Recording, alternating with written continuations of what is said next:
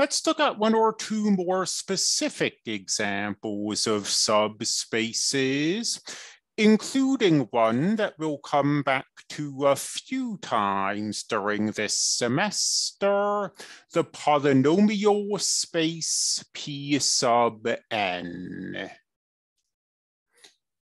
We have seen that this set of continuous functions on R is a vector space because it is a subspace of the space of all functions.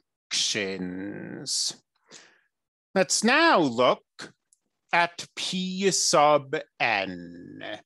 This will be the set of all polynomials of degree less than or equal to n, including the constant function p of x equals 0.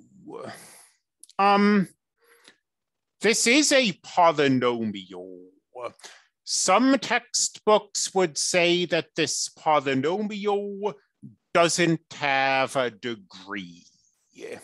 If it doesn't have a degree, its degree can't be less than or equal to n. So we're not worrying about that. We are explicitly defining this set to include this polynomial, whether you think it has a degree or not.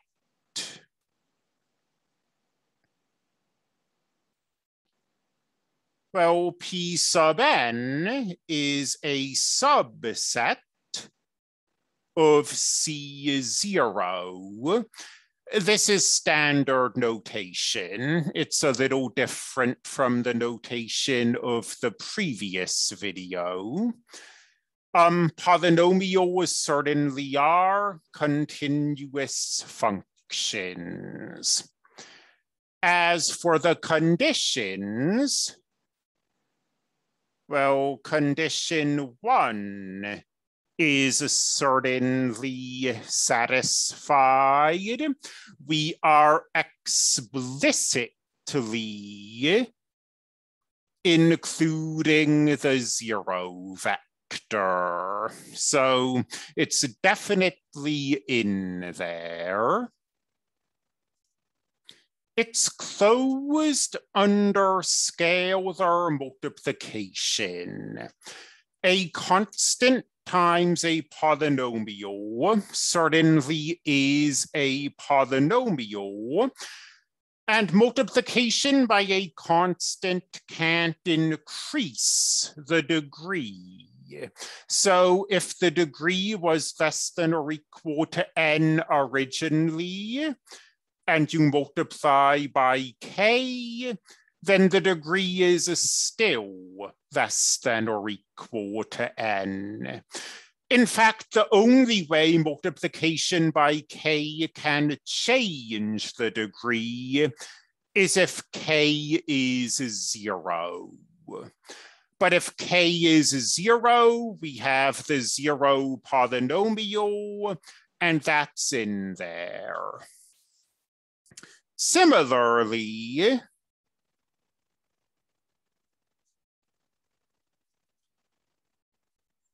adding two polynomials cannot increase their degree. Cannot increase their degree. It could decrease it if the leading terms cancel out, but it cannot increase it. So if we have two polynomials of degree less than or equal to n, and we add them together, the degree of the sum is still less than or equal to n. These three conditions make P sub n a vector space. Let's look at two more examples. We're not going to come back to these the way we're going to come back to this, so we'll run through them a little quicker. Let's look at the vector space R3.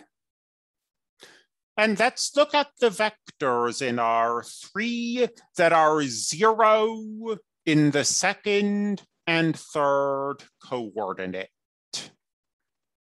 This is a subspace. Certainly 0 is there, just that W1 equals 0, and you get the 0 vector. It is closed under scalar multiplication. Whatever K is, it's not going to turn these zeros into non-zero numbers. And it's closed under addition. If you have two vectors in this set, and you add them up, the result is still in this set.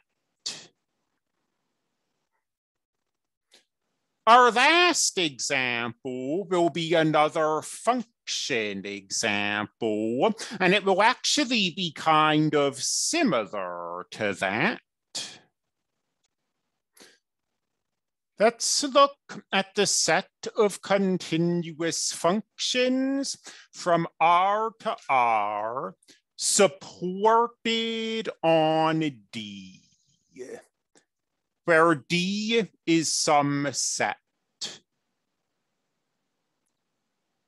And what this means is that if X is not in D, f of X equals 0.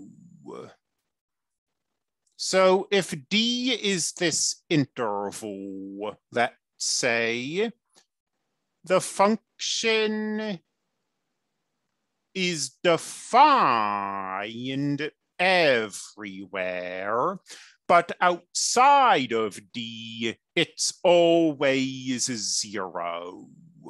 It's only in this interval that the function can be non-zero.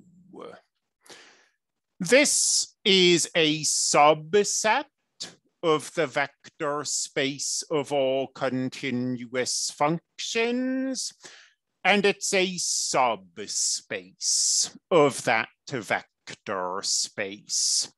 Certainly the 0 function is here. I say that if X isn't in D, then f of X is 0, but f of X is allowed to be 0 in D as well.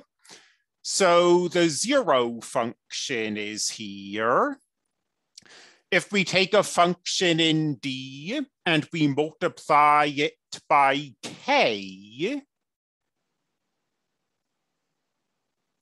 that will scale the function, and the product will still be in D. 0 times K is 0.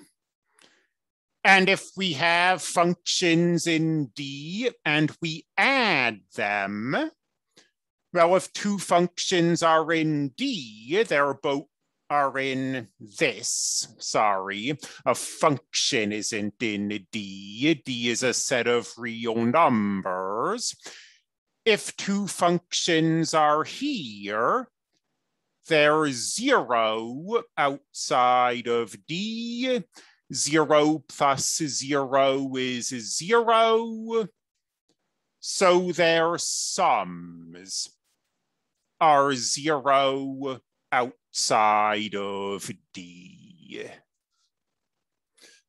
We could give examples of subspaces until we're sick of it, but I hope these 3 examples in this video, plus the 2 examples in the previous video, plus the 1 example in the video before that, are sufficient.